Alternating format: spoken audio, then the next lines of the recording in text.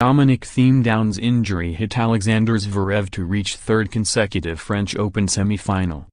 Dominic Thiem advanced to the semi-finals of the French Open for the third year in a row as Alexander Zverev's battling work in previous rounds finally caught up with him.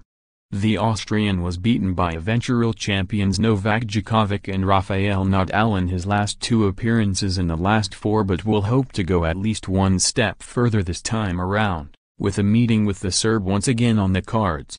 Thiem is the only man to beat Nadal on clay over the past 2 years, recording victories in Rome last season and in Madrid in 2018, and his latest run at Roland Garros confirms his status as one of the very best on this surface. Although his 6-4, 6-2, 6-1 win over the German was heavily influenced by the world number 3's physical woes.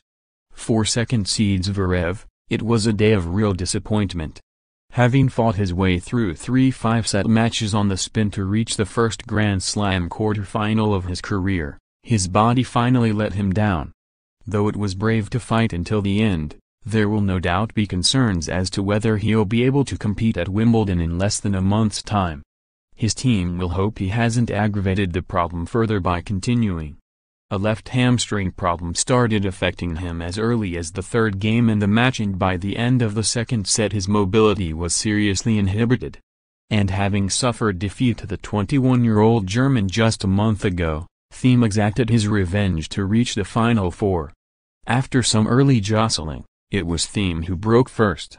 The Austrian thumped a trademark cross-court one-handed backhand winner from deep with fearsome velocity, and it skidded agonizingly off the line beyond the helpless German.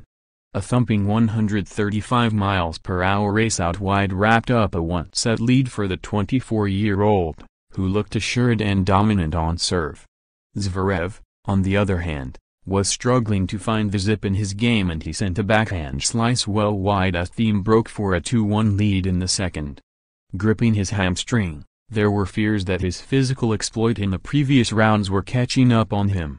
Thiem had clearly caught on and started to utilize the drop shot, and although Zverev was still showing plenty of pace and desire around the court, he was in some discomfort. A double break soon followed and Zverev received a heavy dose of strapping from the trainer around the troublesome left leg. With the atmosphere flattened and the German clearly struggling to find motivation, Thiem wrapped up the second set. Zverev hobbled off the court at the end of the second, but he did manage to resume the third, even in the knowledge he would require a 5-set win to advance. The chance of him advancing became even less likely as Thiem broke with a backhand passing shot up the line at the start of the third, and Zverev's race was effectively run. And with the youngster barely able to move, Thiem made no mistake to book his spot in the semi-finals. In the simultaneous women's quarterfinal on Suzanne Lenglen, Madison Keys reached the semi-finals of the French Open for the first time in her career.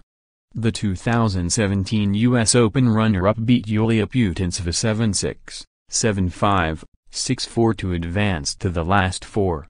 The American is yet to drop a set in Paris and will either meet Russia's Daria Kasatkina or compatriot and close friend Sloane Stephens for a rematch of last year's U.S. Open final.